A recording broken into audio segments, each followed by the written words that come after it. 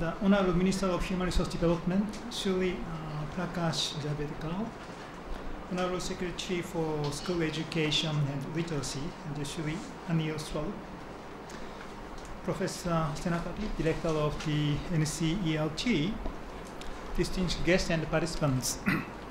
Well, on behalf of UNESCO at the first the stage, I would like to express the sincere congratulations for the Ministry of Human Resource Development and NCLT in organizing this very relevant and timely national conference to reflect on innovation in school education. The UNESCO has been working very closely with the Ministry of Human Resource Development, and we've been enjoying a very wonderful relationship with the Ministry and NCLT. And it is my great pleasure to say a few words on the Sustainable Development Goals, especially in the aspect of the innovation in education, in this gathering to reflect on the current status, practice, and policy in innovation in school education. We've seen a great development in the education sector thanks to the Ministry of Human Resource Development in India, especially in the aspect of access to primary and secondary education. The last 15 years since the 2000 World Education Forum, which was held in Dakar, Senegal, we've appreciated very much about the great achievement in the access in both school and secondary education. India is the world's largest student country, and then it appreciates the great effort by the ministry and the civil societies in supporting students to learn more and more in last decades. Nonetheless, we have still challenges ahead. The last year in 2015, UNESCO and NUEPA had conducted the sub-regional study on the achievement of EFA, especially in the SAARC countries. Although we identified great achievement, the progress in the EFA, but we identified again also the great challenges as EFA unfinished agenda. Two of them are really critical. One is the out-of-school children, and another one is illiteracy issue. South Asia, it is the largest sub-region which accommodate out-of-school children and adult illiterate population. If you look at India, according to the National Sample Survey Office, there are still 19 million kids are out of school. And as far as the illiteracy concerned, some 270 million people who cannot still read and write.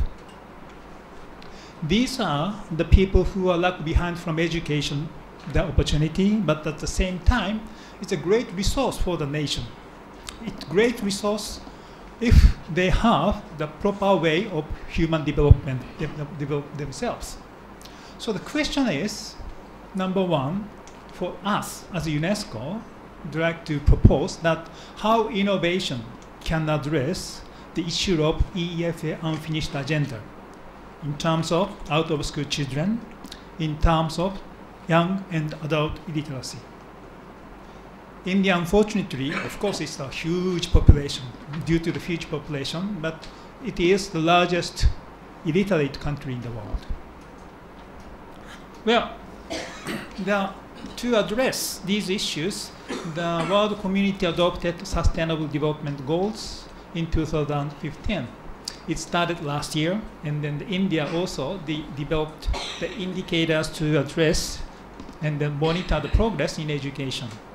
SDG 4, which encourage us to ensure inclusive, equitable, quality education for all, and also to promote lifelong learning for all. So the Professor Senapati talked something about 21st century skills, innovation and creativity. He talked about something about critical thinking. He talked about something about the communication skills and also leadership. These we call the 21st century skills. why we have to reflect on innovation to address 21st century skills? Because role of education has been changing time to time. In the past, before the Industrial Revolution, the main role of education was to transfer the cultural and social value from one generation to the next generation. After the Industrial Revolution, so-called factory-style education came in, which addressed the great demand of market to address market demand in producing the labor force and increase productivity. In that time, the key role of education is to impart knowledge and skills for the people to get ready for the great market demand. But now, today, the education's role is quite different. If we look at around ourselves, the globe, the earth itself, a gigantic classroom. Learners, teachers, students can access to the information they need, knowledge they require, in a very flexible way. Regardless of time, regardless of place, regardless of pace of learning, they can learn. So the question is, how teacher or school can address this changing education paradigm shift. The role of education now is to facilitate learners, not only in school, but also out of school, to learn more, to get ready for the 21st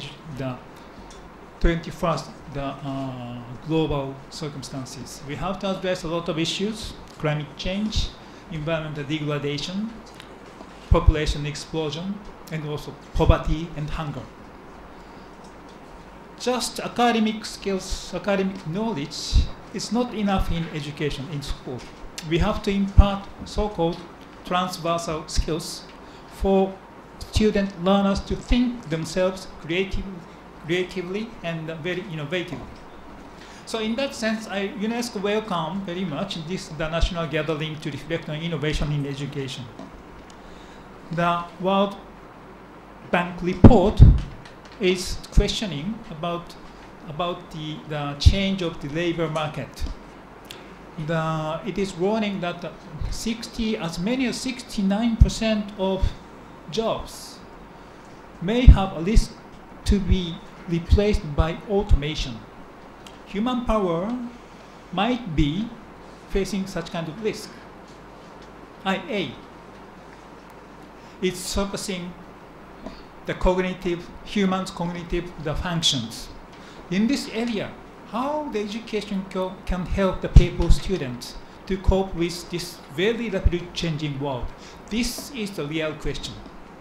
Teachers should take a very big role, but teachers themselves, in terms of number, in terms of qualification, in terms of quality, it's not enough at all. Some students are much advanced in terms of innovation and ICT use than teachers. How teacher can catch up this kind of trend? This is real issue of this huge democratic country. So in that sense, UNESCO is very much looking forward to having your thoughts, deliberations on how innovation in education can address the issue. Number one is EFA unfinished agenda. Second, 21st century skills. As you may know, the UNESCO published two very big landmark publications. One is Learning in 21st Century, The Treasure Within, which was published in the year of 1996. Dr. Karan Singh was a member of the Deloitte Commission, which promotes the 4 pillars of learning. Needless to say, it includes learning to learn, learning to know, learning to do, learning to live together, and learning to be. So the thought is still relevant in this century.